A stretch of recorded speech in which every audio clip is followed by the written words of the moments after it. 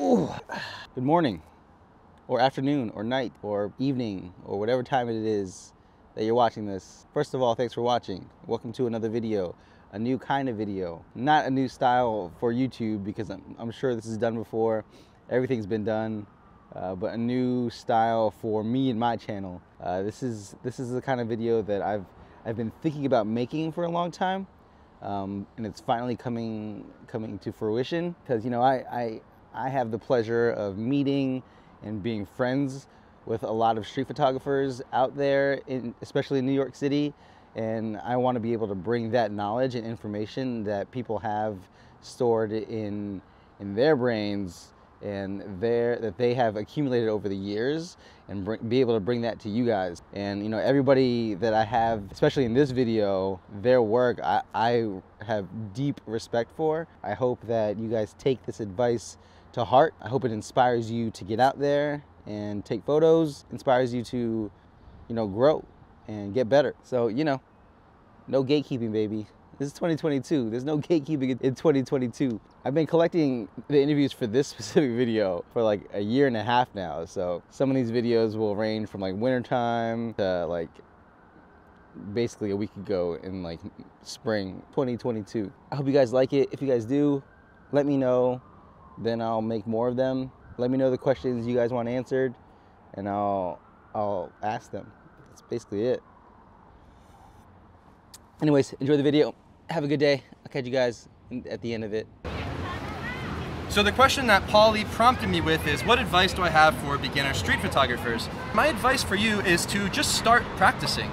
All you need is a good pair of shoes and whatever camera you have in your pocket. If it's a phone, a disposable camera, or a nice Fuji camera or Leica, you can go out there and practice. So I think it's important when you start off, don't get too hung up on about which focal length to use or which brand camera to use. Just go out there and practice street photography.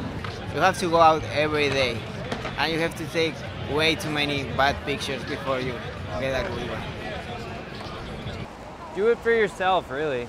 The only person you should really try to be impressing is yourself. That's how you're really gonna grow.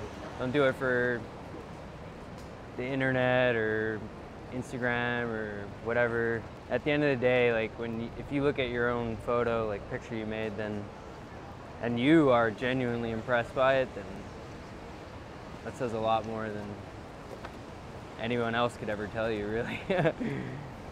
So. Just shoot a lot, as much as you possibly can. I think if you shoot a lot, that'll take you pretty far. And then maybe look at a lot of photo books. Those are the two things. I think you're definitely gonna underestimate how much time you need to invest in doing it, in yourself, in just trying to understand photography. Yeah, your friend calls you to go to their birthday party and it's a sunny day. You're sick that day. You just gotta commit to yourself, commit it to it as much as you possibly can. I think it would be to walk alone at first to get a real good feel for who you are as a photographer out here, and then to study your mistakes. Study them a lot. I'd say first of all, it's probably healthy to get off of Instagram and look at work from people who have done it before Instagram existed. Figure out what kind of photos you like taking, copy that for a little while, or try to copy that. It'll probably be harder than you think. And then just keep taking pictures.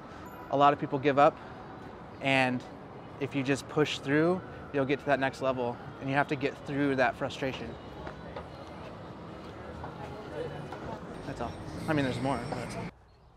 Wow, inspiring stuff, right? I hope that was helpful for anybody that's getting started with street photography. And if you're not getting started with street photography and you still watched all the way through, thank you for watching all of that. I mean, I know it was a quick video, but if you guys want me to keep making videos like this where I interview people on the street, let me know. Subscribe to the channel, like this video, leave a comment. What questions should I ask? And yeah, catch you guys in the next video.